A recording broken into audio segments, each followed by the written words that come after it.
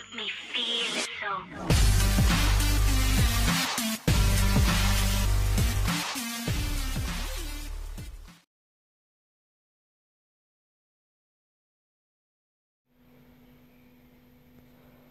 What's up, scrappers? So in this video what we're going to do is a teardown on a credit card reader. So I don't know if it works, I have no way of testing it.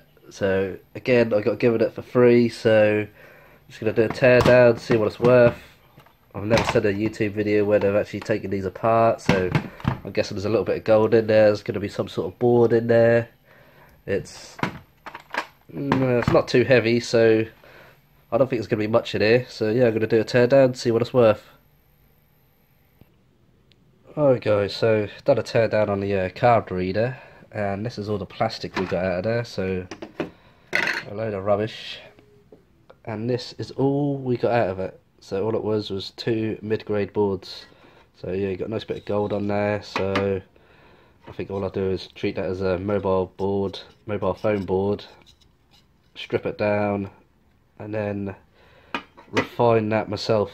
So this board's quite nice, you know, it's got a lot of gold on there, a few good chips, so, but yeah, no value in this whatsoever. So we got, there we go, so we got that board, those boards at 14 pence, £1 a kilo, so that's worth 14 pence, and like I say, that is all I got out of it. There was no wire in there, it's just all plastic, so to be honest, not worth your hassle. So don't go buying these or nothing like that. So in the UK you get 13 pence, in America you get 16 cents, and in Australia and Canada you'll get 21 cents. So yeah, it took me, I don't know, it took me about 5 minutes.